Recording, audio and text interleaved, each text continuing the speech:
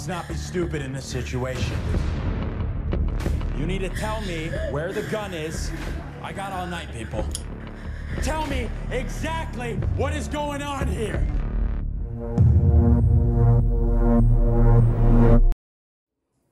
Thank you for joining us for another movie Lingo. I'm Ron. I'm Iris. All right, so today we're going to talk about the movie Detroit, out in theaters right now. Detroit is actually a true story. It's based on some incidents that happened during the summer 1967. You got riots in the streets, and at the same time, you also have the police department kind of not on the same page with everybody in the city. A lot of things going on.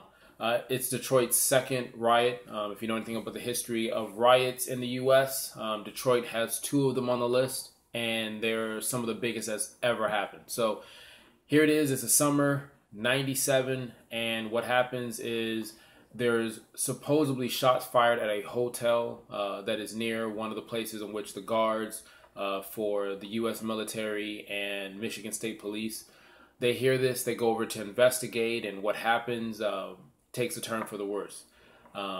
It's about 10 individuals that are pulled out of their rooms. They're basically played this death game where they have to answer the questions of the police officers. The officers don't do anything by the book. They throw the book out the window and do their own type of justice, resulting in 3 young men being killed, basically at gunpoint. This is about 50 years past since this happened. Iris, how'd you feel about the movie? That's a good question. And I just want to say, spoiler alert, it's much like the Titanic. It's a true story. So if you don't want to listen to us break this down and tell you what's going to happen, which will change your vibe of the movie. I'm not going to lie. If you watch the movie not knowing it, then it does change something. But just go away. Go watch the 1-minute review. Go for it. Okay. So in my opinion, like, the story and how the story was handled was very intense. I did enjoy that. I mean, I felt it made me feel the emotions I think were meant to be felt within the movie. Like, it made me cry, it made me upset, it made me appreciate some of the things that I have in my life now. But the actual timing of the movie, like the pace, was so fucking slow. I don't know. Like, it was like, give me an example. Like, what part do you feel that was slow? I'd have to say, just getting to the point of what the movie is really supposed to be about. Okay. Like, other than, the riots and stuff like that, but the movie is not really based on everything that's going on in Detroit. It's basically just based on the murders at this hotel during the time of these riots. Okay. So, like, the whole build up into that, and then the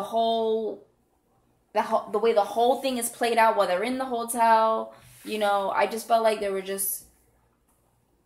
moved along too slow. Okay. I felt like it built it. I'm sorry, okay. That it built an intensity and then like it dwindled, and then built it again. And I felt the same way because there's a part. The way the flow of this movie starts, when it first starts off, it starts off with an animation. The animation is from a famous artist, and it talks about Africans coming over from Africa and slave, and then it goes into people living in Detroit, which at the time was predominantly white people. Those people moved out, they left the jobs, and after the factories went away, it just, so you had a little documentary type feel in a cartoon. Then after that, then you actually had a documentary with pictures and stills and videos and a bunch of other stuff, and then halfway through the movie is where the hotel thing happens. So it changes into something else. So I do agree with the fact that the pace was slow. Yeah. In the movie. And the jumping. What do you mean the jumping? Like how you were mentioning, like it starts out like a documentary. Mm-hmm. They show you, like, don't get me wrong, I appreciated that. Mm-hmm. Because growing up, I knew about that situation in Detroit, but I didn't know it fully in depth. Okay. So seeing the live images and the actual footage and stuff like that, I appreciated that. I liked that they incorporated that. Okay. But I felt like it was going into something that was informative to a dramatic movie, and then back into being something that was just informative. Like if I was watching the History Channel, then I was watching HBO or Showtime, and then I was watching the History Channel. Okay, it did. As far as how I felt about the movie, I liked the movie. Like I've told a few people, watch the movie, but you're only going to be able to watch it once in most cases. I don't see anybody running to buy this on DVD. Yeah. I don't know mentally where you're at for that reason. But I did like what the movie was doing. It made you feel some type of way. The actor... That I do agree with. The cast did a very good job of making you feel like you were in that hallway, as grueling as that was. The director has done some things in the past. I think it was 030 Dark, something like that. She did that one. And I think The Hurt Locker. So she's known for doing stuff that's kind of pulls at you and emotionally gets you. Yeah. There's some things I did not like about the movie. It's Detroit. You named it Detroit, and I felt like you didn't capture the whole essence of Detroit. You didn't talk about the music. Again, Motown was really big. I mean, they mentioned it. They mentioned it. They dabbled with it a little bit. But... I feel like you got Easter eggs out of it. Like, I give you an example. They mentioned Ford Motors 3 or 4 times in it. And Ford, it was really big back in the day. It's one of the driving forces of Detroit. And they mentioned it as small little Easter eggs and little conversations. In this type of movie, for them to even mention it, it's also weird because if you look at Henry Ford's past and what he believes in, it doesn't really go with the flow of the movie. I mean, he really wanted to work his workers, and some of the innovative stuff he's come up with was just to get more money. So you had that. You had, like I said, Motown wasn't a part of it. Motown should have been a part of it. You had the Supremes. You had Stevie Wonder. You had Marvin Gaye. All singing about songs about the riots, about what was going on. And while the rest of the U.S. was like, man, this is so soulful and this music that you're getting. For Detroit, they were telling you the pain and what they were suffering, what they were going through. And you only got that in little snippets. Like, there's a part where the girls are up there singing at the Fox. And as they're getting ready to perform or finish out their last song, they're getting ready to do a song called Jimmy Mac. And they're good for songs like Heat Wave and numerous other songs. Like, they're Hall of Fame. So this is historic music that you're seeing in this real events. But they changed certain things. Like, she was the lead singer. She was supposed to tell everybody, no, we're sorry, you have to leave. They had the other guy say it. She was supposed to perform the song Jimmy Mac. But they don't perform it. And the Easter egg nod to it is in the hotel the song is playing. That's their way of saying that's what the song... It would just... The music should have had a bigger vibe to it. If you listen to the soundtrack, I really enjoyed it. As far as the facts versus it, the director kind of picked what they wanted, what they didn't want. For instance, there was a book that came out by an author who actually went to the events because he believed, honestly, the reason why the men died, the 3 men, was because they were just young black people that happened to have 2 white girls inside the room that they possibly were having sex with. That was the only reason that they died. But the black guy, I forgot the guy's name. I think he's in Europe or UK, wherever. But he's in the Star Wars. He plays the security guard. Oh, Finn. We'll call him Finn. It's Finn in Star Wars. We'll go that route. In the documentation, he actually participates in the beating of the people in there. A lot of people don't know that. In the movie, they don't do that. In the movie, he's just low-key. He's quiet. But he goes on trial, and it takes him for him to be acquitted. The girls who actually were in there, the girls actually told on him as if he was the person who did it. When they didn't have enough information, then the officers got in trouble. The movie doesn't... The Emmett Till situation, where he was beaten so bad, an open casket, that was gruesome to see that. And that's what they said started the civil rights movement. These kids were beaten so bad. At one point, the gun breaks. The rifle breaks. They don't show this in the movie. The movie isn't as graphic. So it's not... it was bad enough the way it was. So to bring it to that depth, I think it would have been... But then, to my next thing, then who was this movie for? Like, we've talked about this before when we've had other sit-downs. What was this movie for? Because I left the theater saying, okay, I already knew the story. Yeah. Some of the details were kind of changed, but exactly what was this story supposed to do. It didn't tell me any access to fix anything. Yeah, that's actually a really good question because it doesn't. I feel like that's why I feel like it was just so jumpy, like with how the storyline was. Even if it was jumpy, you have certain details that were just the truth of it. You had majority of the officers. I don't think I saw any other officers that were African American. Detroit has been at the front center of being, police officers. I don't know what the exact termination is. They were the first units to use radios. They were one of the first few units to use police officer patrol cars. And they integrated, I think it was 1861, the first African American. I think 1998 was the first African American chief. They integrated their department. In this movie, there are no African American police officers, from what I saw. The first guy, they even changed, and it's weird, they changed the name for the 3 white officers in the movie. They didn't change the name for the African American cast. They were the exact same legal name. I don't understand the sense of picking to change the role. Even at the end where they show the true pictures. Oh, okay. Our producer's telling us no consent to say the actual name. That makes sense. Yeah, I guess. That does, because they even blurted out the pictures. They even blurted out the pictures. More. That does make sense. But nevertheless, I felt like there are certain details that weren't put in. At one point, the lead officer, he shoots one of the guys running back. It's the guy from Everyone Hates Chris. Everybody Loves Chris, something like that. Yeah, Everybody Hates Chris. Shoots him. That's a true story. That same officer shoots him. Mm-hmm. He dies, and he's supposed to go for the trial for the murder thing. They acquit him on that murder of that guy dying. The kid is 24 as an officer. They used to hire officers as young as 14 in Detroit at the time. And some of them were 2 years in before the riot started. So I just felt like the movie Detroit should have showed more. Like the part where they're throwing rocks at the firefighters, there's 213 firefighters that were injured. 100 and something police officers. 43 African Americans that were killed. I'm just saying, with all that information I'm telling you, do you think the movie left some stuff out? Well, I'll put it to you this way, you guys. I didn't like the movie.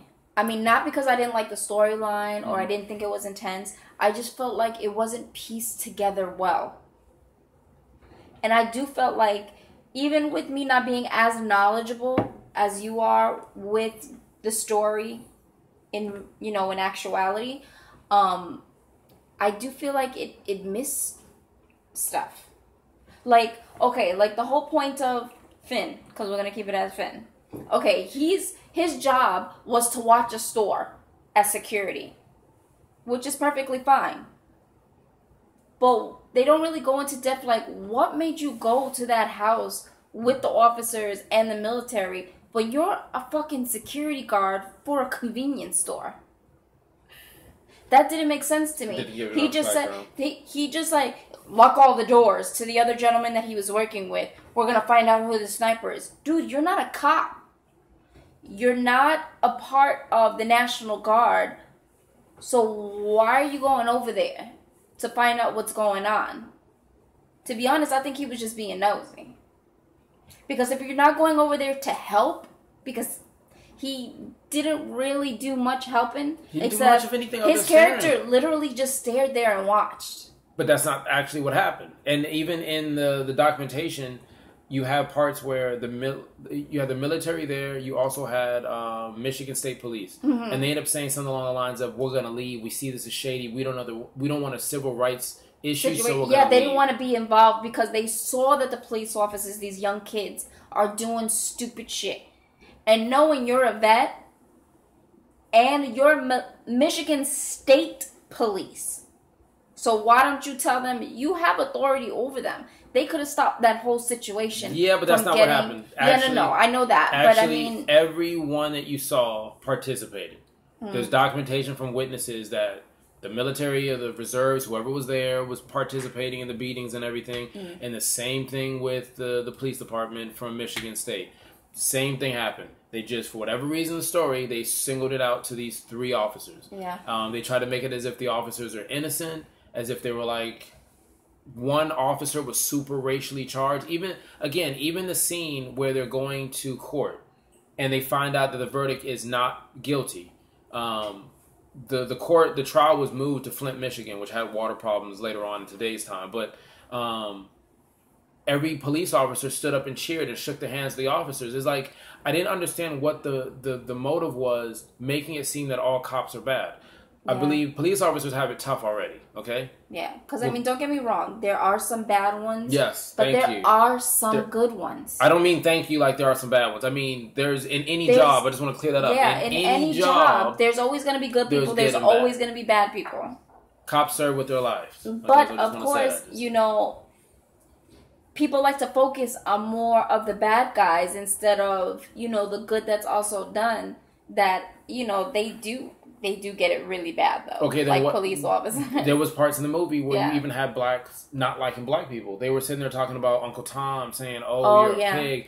The opening scene at the infamous nightclub, that's what they say started the riot, where basically they were having a party for a war guy who came home, military, thank you for serving for us, and the cops shut that down.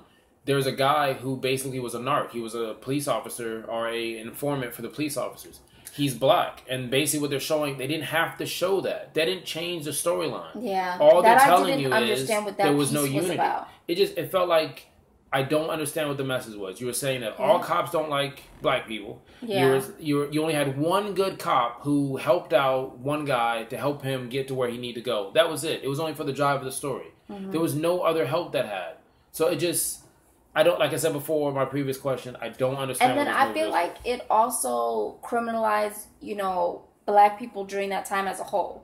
You know, because I know the riots were, like, me being an outsider of the situation and not knowing the story in depth, when I watched it, all I saw was, like, people destroying their homes, destroying each other. Well, they mentioned that. Black on black hate, you know? It's like...